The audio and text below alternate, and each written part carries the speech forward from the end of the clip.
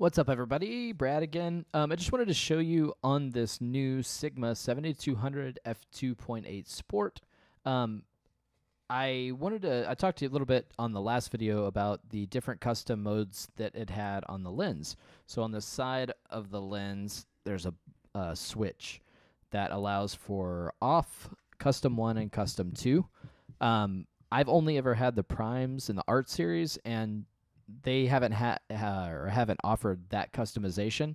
So I was a little curious, dug a little bit into it yesterday and played with it, and I really like what it actually offers. So I just wanted to show you guys in case you're not familiar with Sigma's software here that allows you to actually go in and tweak little things in each and every lens. So first things first, you will need the Sigma USB dock.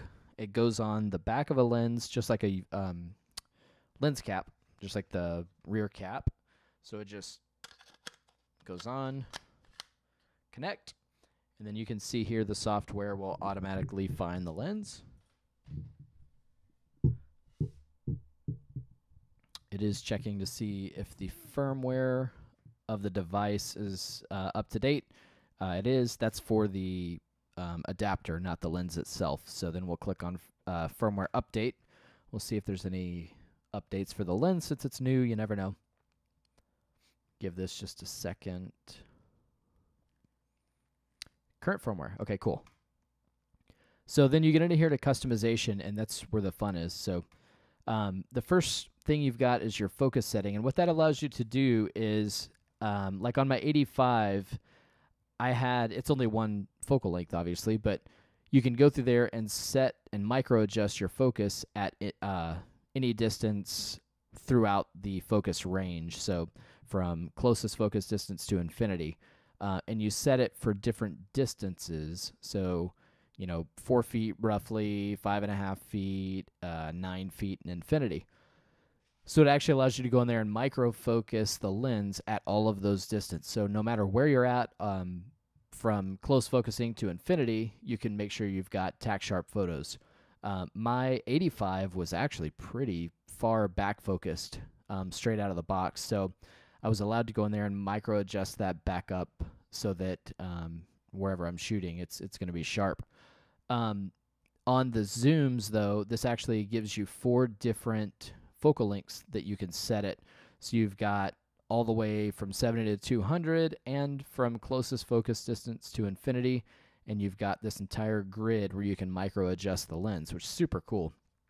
I know most of the cameras have micro adjustments on the lens, and it kind of sets it universally across the entire lens.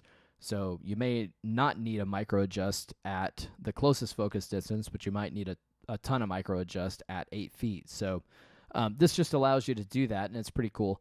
But this is nothing new for Sigma users, so this is common. Same thing with the full-time manual focus settings. I'm not going to get into all that. But I am going to get to the customization mode settings. That's going to be that specific switch on the lens. So like I said, the lens it's got off, it's got C1 and C2. We're just going to look at C1.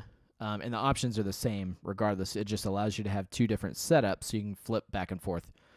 So the first one is AF speed setting. You've got, and they all come, all 3 of these by default come on standard. So, but on AF speed settings, you can put it on fast AF priority, standard, or smooth AF priority. And essentially what that is how the autofocus locks on. So if you're a video shooter, you don't want that jerky fast autofocus. You want it to kind of smoothly roll between if you're focusing far out and you focus close to you, you don't want it to just sort of jerk. You want that nice smooth motion. And this allows you to set it. Now, I will probably never use this lens for video, or at least, not anything serious anyway. So obviously I want it to be as fast as possible. So I actually went in there, I put it on fast AF priority, and I did notice a difference. It did seem to lock on much more quickly. It's fast straight out of the box by default, but it's even more fast now when you move it up this way. So I would probably always keep it here on AF priority. But it's really, really cool that they actually give you the option. So if I did want to shoot some video sometimes, I could set up my C2 mode to be smooth AF priority, flip back over to that whenever I need it, and then have that nice, kind of buttery, smooth focus action there.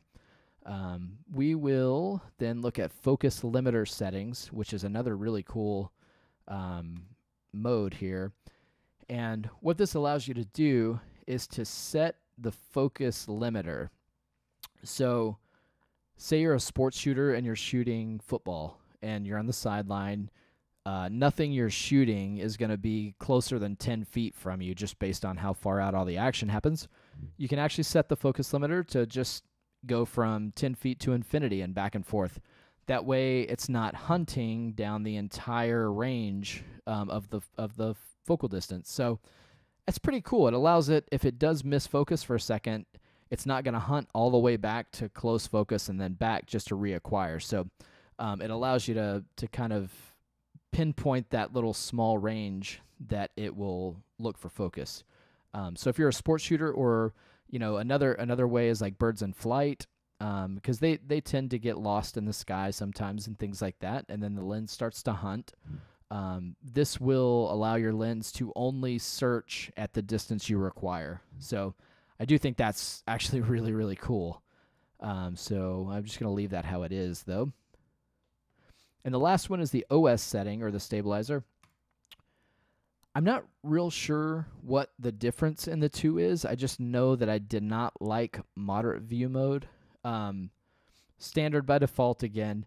But dynamic view mode seemed to almost lock the image in the viewfinder. So it just felt like when I pressed the autofocus that the image like literally just stops in the viewfinder. I mean, I was kind of wobbling my lens back and forth intentionally, and the image was just staying right there in the middle. So it's cool. When I switched it to moderate view mode and tried it that way, I felt like the image just sort of, it never really came to a stop. It definitely felt more stabilized, but it didn't feel like it was as crisp. So I need to do a little more research and find out what the moderate view mode is for. And that might be another video type thing, to where, because it does in dynamic view mode, it's almost jerky. Like it'll almost like pause the screen. And then it's like once your lens sort of moves off center by just enough, it almost like it relocates to the next frozen, section. And a video shooter wouldn't want that, obviously. So moderate view mode may be more for video shooting again, and to where it will sort of always keep a little bit of a fluid motion. So I'll look a little more into that and see what comes up. But anyway, I just wanted to show anybody that may be new to Sigma, or specifically looking for what the customization is on this 780-200 that just came out. Just wanted to throw this out there real quick so that you guys have an idea. I will say I've got another video coming hopefully tomorrow. I put it side by side with the new Canon Mark III. I didn't get as nearly as many image comparisons and things like that as I was hoping, just because it was a little bit late when I got my hands on it. So I'll do a more in-depth review between the two, but I'll definitely give my thoughts and how I think this lens compares to the more expensive Canon lens. So keep an eye out for that. I'll have some test images with the stabilizer in that same video. Look at the focus breathing, a couple other things. So that should be coming in the next day or so. So hang out and take a look at those. Like the video if it helped you out. Subscribe if that's your thing. And we'll see you next time.